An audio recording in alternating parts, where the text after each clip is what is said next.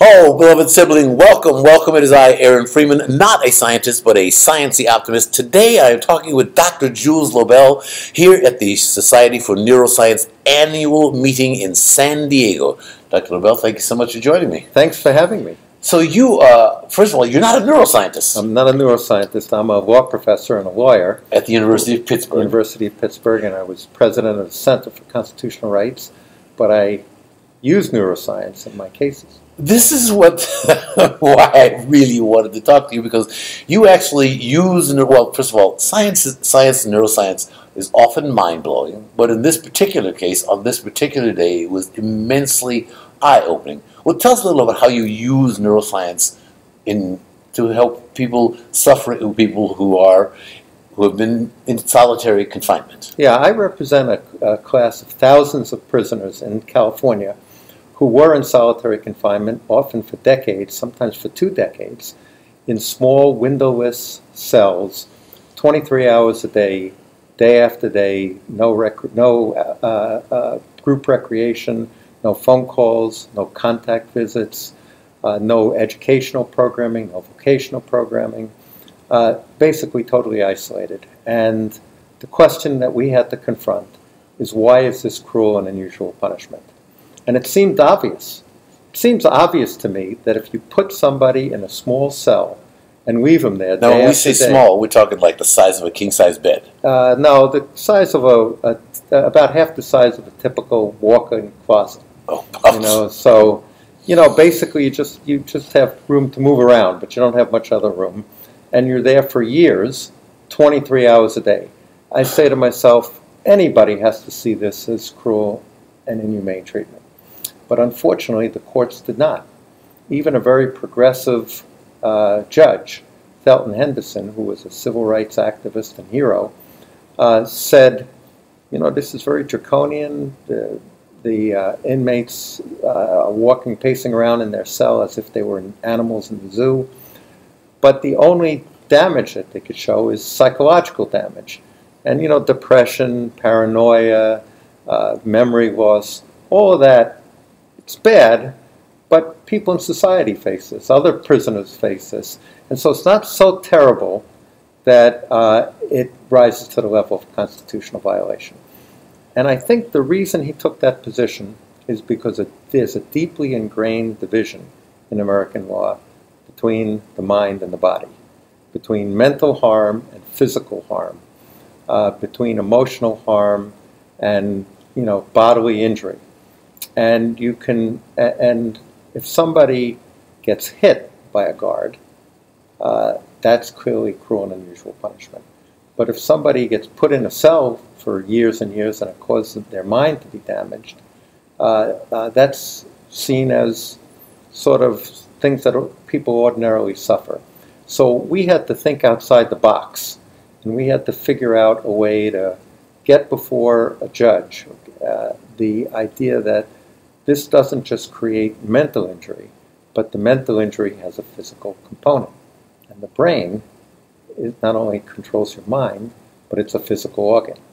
And neuroscience deals with the damage to the brain that isolation could cause. Well, now, you were a part of a panel, of 2 panels, both of which I saw today, that did, and we won't go into it too deeply, but there are some very serious, measurable neurological changes that take place, that neurons shrink in rats. A rat who's raised in a family group, in a multi-generational family group, then put into isolation after a month. The neurons shrink 20%, the dendritic spines increase in length by 20%, trying to find those shrunken neurons, and we can go down a very long list, which I won't.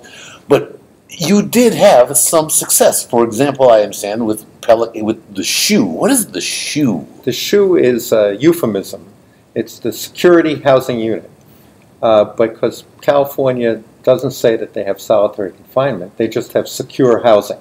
But secure housing means you keep the person in their cell in isolation 24 hours a day. Now, this is at what prison? At Pelican Bay State Prison, which is put in the far northern reaches of California, right on the border with Oregon. Very, very difficult to get to. It's one of the most isolated places in the United States.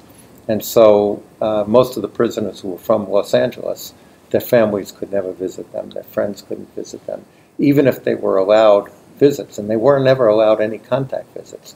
So if you visited the person, you had to see him behind the window and talk to them on an intercom. But that was the site of one of your successes. That was, and we brought this suit, and we did get a neuroscientist to offer expert testimony, and he said that the kind of pain that people experience when they're in isolation is the same pain neurologically in the brain as physical pain. It's the same neurons that are activated. Right. And that's the first thing he said. The second thing was that social connectivity, social interaction, is a basic human need. And it's like exercise, it's like water, food, sleep. It's not that you'll die immediately if you don't get social interaction, but your brain will be significantly damaged. So we use that kind of evidence. Well, the panel that you were on, which also included James King, Robert King. I'm sorry, Robert King. 29 years in solitary in Louisiana. 29, which we want to get to in a second, because for the reason that he was in there is also one of the reasons that he was able to survive and cope. But the panel that you were on was initially rejected for inclusion into this conference. Well, not into this conference, but the conference before this. Oh, okay. We tried to get it in the one a year ago. Last year in Washington. Year, okay. And it was rejected, right. But we tried again. We're persistent. What is your phrase? Something without success? Success without victory. Success without victory. Because sometimes you can't win a victory in court, but you can still get success out of it because you educate the public. Even if you lose in court, you can still have success in the political arena and the educational front. So some of the cases that I've taken, like this one, were seen as hopeless to begin with. And oftentimes you lose hopeless cases, but in many of the cases we energized and activated public opinion, which had an ultimate success. Now, what were the specifics of the Pelican Bay case? The specifics were that there were 1,300 prisoners in Pelican Bay who were kept in these small cells without windows, and they were kept there for years. Are there 1,300 shoe cells? There was a prison with 1,300 isolation cells that was built in the state of California just for this purpose. And the people who you would think that the prisoners that they would put there would be psychopaths, mass murderers, people who, if you let them in the general population in prison, are going to kill somebody. But, that's certainly what I would think. But that was not the population they put in this prison. The population they put in this prison were people who were either gang members or what they called gang associates. And a gang associate is, if the two of us were having a discussion here in prison, and you turned out that you were a gang member, and I was not a gang member, but I'm associating with you. And I'm associating with you, and therefore I'm tarred by my association, and they could send me right to Pelican Bay.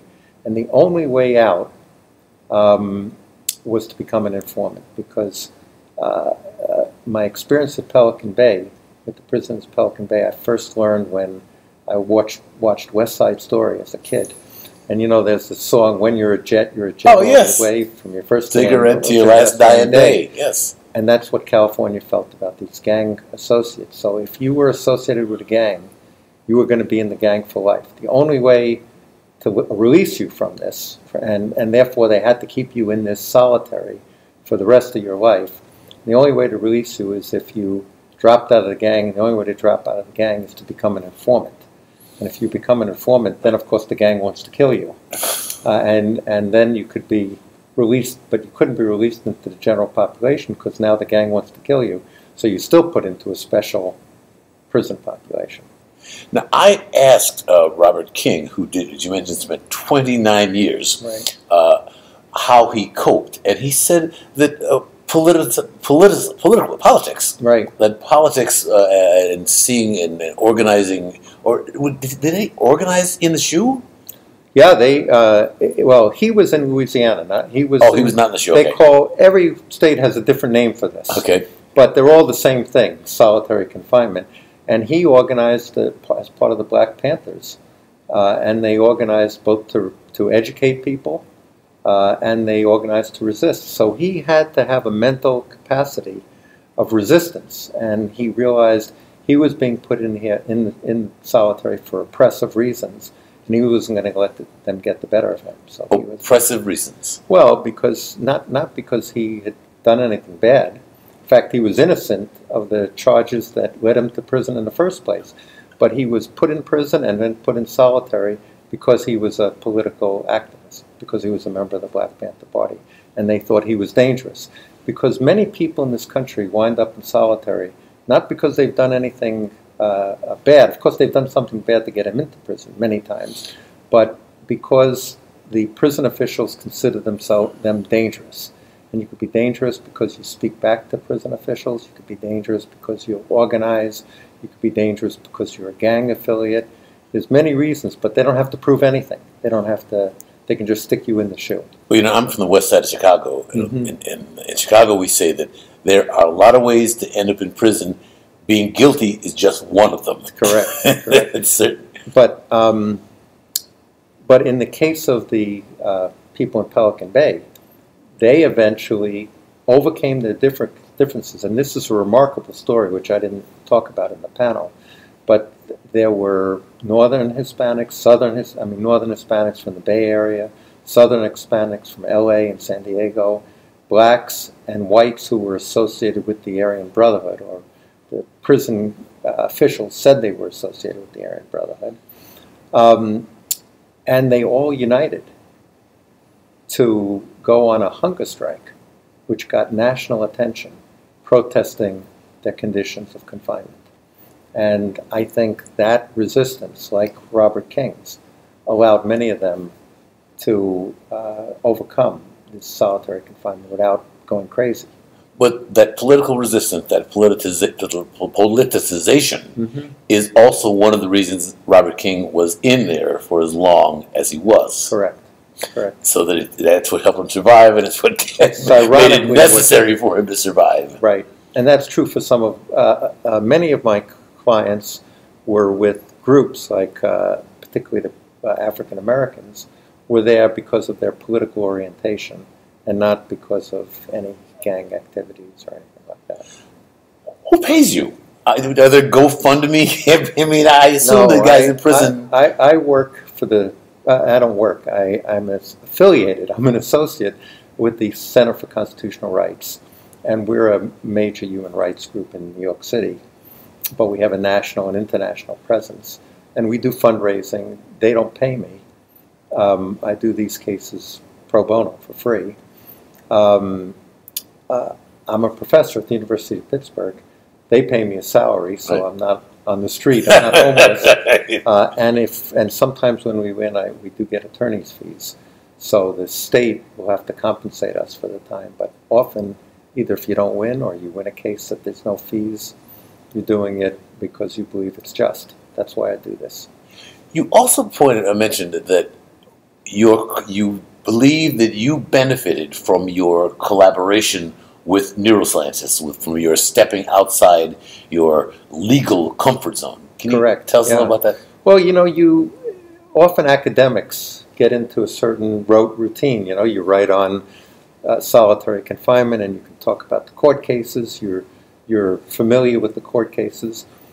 In this context, I thought it was very important to integrate law and neuroscience and to try to show the benefits both fields could have from that integration.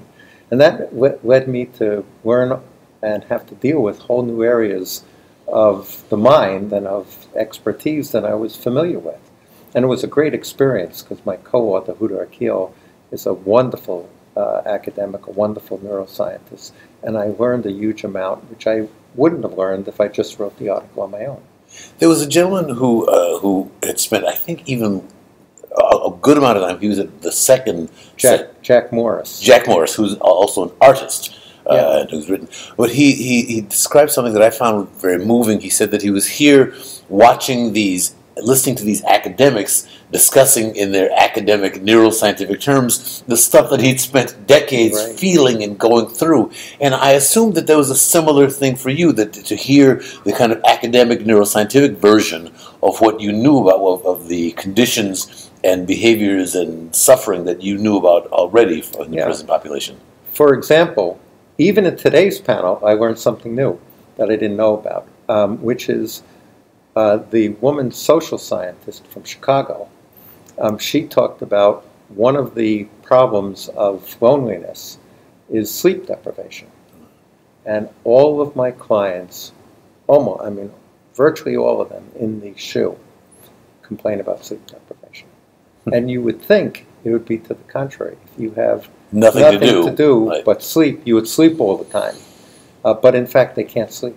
Well, I guess because there's no windows. There's no windows. And it disrupts your circadian rhythms, because we are evolved to wake up with the sun or go to sleep with the sun. And it's a wholly unnatural condition. I assume that one of the reasons, I forget what I assume. Why was it rejected from this panel rejected from the Washington conference? Any idea? Do you know? To tell you the truth, I don't know. Okay. You assume, and I assume, that maybe the Neuroscience Society wasn't quite ready for this at the time. Well, I can tell you absolutely that I saw the press conference this morning and was all lit up and ran around to some of my neuroscience buddies here. And their position was, at least two of them, their position was, they're criminals. They get what they deserve. Right. Who cares about cons? And I can only assume that that's why I didn't really think about the rigors and the torture that is solitary. The problem in our society is we have 2 million people, more than any other country, in prison. And they're marginalized. Nobody thinks about them. The society says they're criminals, they're bad people, lock them up and put them away. Now, other societies, like I visited maximum security prisons in Norway, and they have a totally different perspective on prisoners. Their view in Norway is that prisoners are people just like us. They're part of the community. They're not bad people. They've done something bad, and therefore they have to be put in prison and help to rehabilitate, help to come back to the community. Here, the way we run our prisons, it's dangerous and it's criminal in my view, in that we're putting people who have problems to begin with, often mental health problems, mental ill, often problems dealing with society, and instead of giving them the help they need, we make them angrier, make them more violent, and put them in conditions that are very violent. And most of these people are going to go back onto the streets. Right. And so if we really were serious about protecting society, we would care about the way we treat our prisoners. And that's, I think, a key reason why we do this panel. Well, at the end of your morning press conference, I came up to you and I said that your message is essentially hopeful and optimistic. Because my sense is that what you want to do is use these data, this neuroscience that you found, to empower those folks within the justice system who do recognize the inhumanity and the cruelty of this. You mentioned that there were judges who are looking for an excuse to treat. Looking for a good reason to rule against this solitary confinement. I am a fundamental optimist because I believe that you can only change society if you believe that change is possible. If you believe that you and others can accomplish change. Even in a time of real woe like we're in now in the United States, I think change is possible. You know, I once represented one of my heroes who recently died, Congressman Ron Dellums from Oakland. I represented him in a major case challenging the United States President Bush going to war without congressional approval. And we got in front of 100 press people, and they were all asking him one version or another the same question. What makes you think you have a snowball's chance in hell of winning this case? And his answer was, all your questions are incredibly cynical, and cynics have never changed the world. And I'll always remember that. Well, Professor Jules Lobel, I am just immensely inspired, delighted, and honored to talk with you. Thank you so much. I really appreciate it. It's been great to be with you. Just a delight, my brother. Thank you so much. Thank you. Thank you for watching. Look forward to seeing you next time on the Chicago Brain Buddies.